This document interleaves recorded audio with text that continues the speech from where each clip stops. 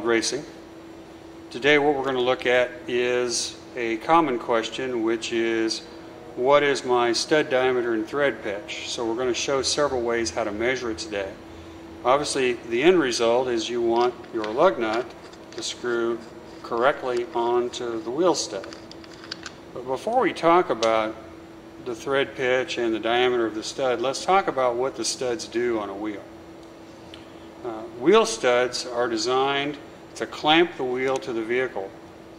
This device here is a piece from one of our show rigs, and it's serving today as our mounting flange, showing the stud location and the wheel face location that mounts to the wheel mounting face.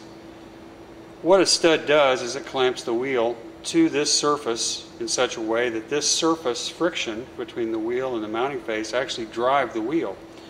The stud is designed not to be in shear, but always be in tension, in other words clamping only.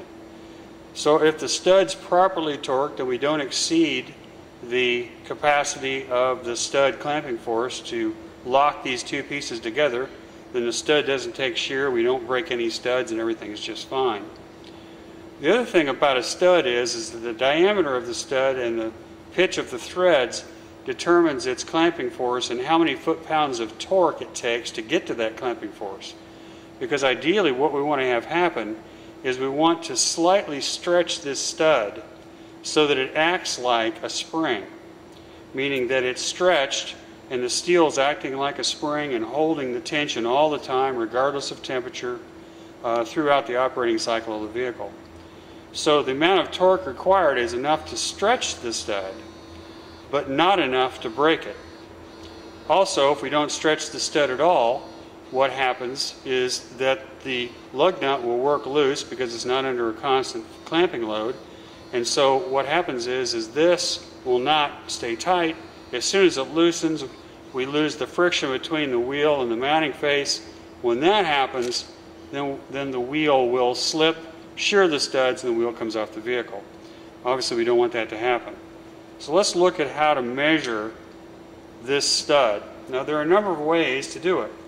One of the ways is you get one of these kits that has a number of these little devices here which simulate the stud end and the end for the nut. You can take the nut if you're checking the nut and screw onto it. That one happens to fit, and it says here that it is a 1/2 inch by 20 right hand. Now nearly all studs are right hand, but there are a few that are left hand, so you have to be careful. If they are left hand, typically there's an L stamped on the end of the stud, so look at that before you decide which way to turn it. But again, 90% of all the studs out there in the automobile world are right hand. So again, how do we check this? We can check this by screwing this down. And what that will do is tell us, okay, great, this fits fine. It is a 1/2 inch right hand 20. The lug is a 1/2 inch right hand 20. And we do see them fit together. So that would be ordered properly. There's another way to do it. You can purchase one of these. This happens to be from the Thexton Corporation. And this is a way to measure the stud diameter. We can, okay, that's too big, that's too small, pretty straightforward. And when we look at it, we see, yep, that's a 1/2 inch. Then we need to know what the thread pitch is, so we put our threads up and we hold it and we check. Okay, nope, that doesn't fit just right. That definitely doesn't fit. It's a little better. And that's a perfect fit, and just to check, we go on the other side, and of course it doesn't fit again. So the teeth drop into the grooves perfectly, and we do show it's 20 threads per inch. Again, so we know it's a right hand, 1/2 inch right hand 20. So that does fit. So there's two methods right there to use for that process. The stud range, the torque range for a stud is something that is dependent again on the thread pitch and the stud diameter. The thicker the stud, the more torque it takes to stretch it. And the finer the thread, in other words, the more angle the thread has, the less torque it needs to stretch it because you have more mechanical advantage. So if you had a stud that was, say, a 14 millimeter by 2.0 versus a 14 millimeter by 1.5, which is the metric way of measuring threads, then you would say, well, it's going to take more torque on the 2.0 thread pitch than it is on the 1.5 to give me the pull I need, and you will find that in those cases the 14 by 2.0 will require more torque because it doesn't have the mechanical advantage and to stay tight.